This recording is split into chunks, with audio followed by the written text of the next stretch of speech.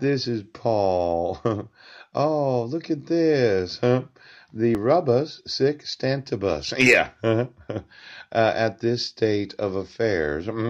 A principle of international law that if conditions change greatly after making a treaty, yeah, or other agreement, a convention, United Nations, yeah, the treaty is voidable. The convention is voidable. Yeah, any of the international agreements of your international well, let's say you had no foreign aid from the United States and you didn't really feel a compulsion to inform the United States that they weren't enforcing their Redress Act of 2015. Yeah!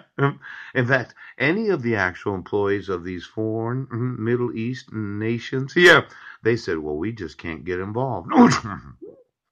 I'd say there's a good probability that I could sue you in international courts of law, yeah, for the removal of all foreign aid to your individual nations. Yeah. Now, the way that I read this, and it's Latin right now, that I actually can. Yeah.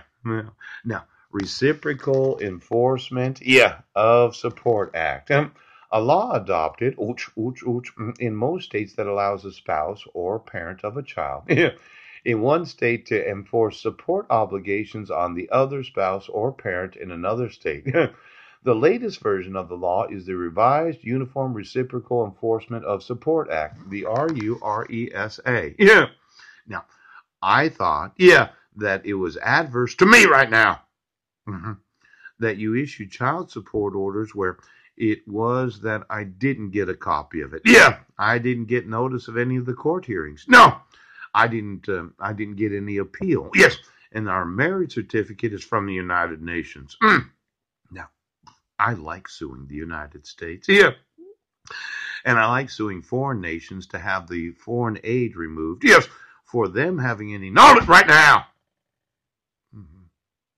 Now, when I say I'm buying, and you're going to sell to me. Yes. And I think that there's numerous lawsuits available to me. Yeah. In these foreign nations for any knowledge of this nation refusing to enforce its treaties, conventions, and agreements. Yes. And that Latin term can be used in international courts of law. Obstructing any foreign aid from this nation. Yeah.